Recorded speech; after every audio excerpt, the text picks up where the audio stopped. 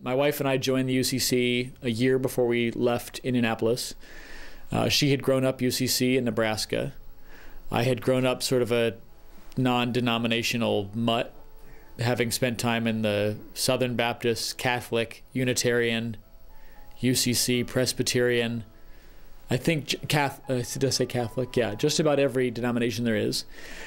And we found that, it was really important for us as we were raising a family to find community in a church.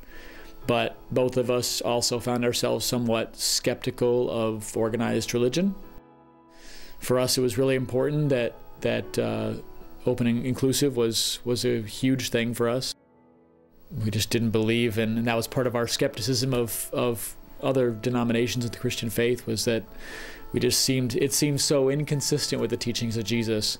And we found that the UCC church was the most consistent, the most accepting, not just of people that are following the Christian faith, but those who may be on a different walk and may find aspects of the Christian faith intriguing, but don't want to commit to it. And we just felt like the UCC offered the best, sort of best of all worlds.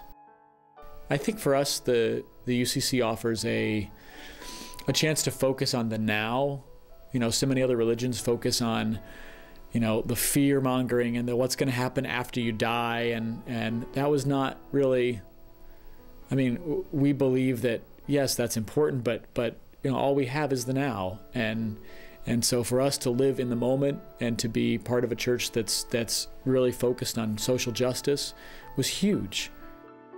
I think the UCC church does a better job than any other denomination at respecting the individuality of the worshiper, the individuality of us as people, as souls that are on a journey, and says, hey, we don't need you to fit into a mold. You don't have to believe this. You can just come.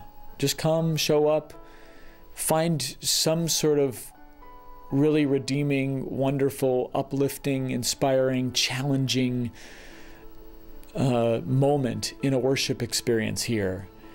And then, leave here and find some way to make that real in your life.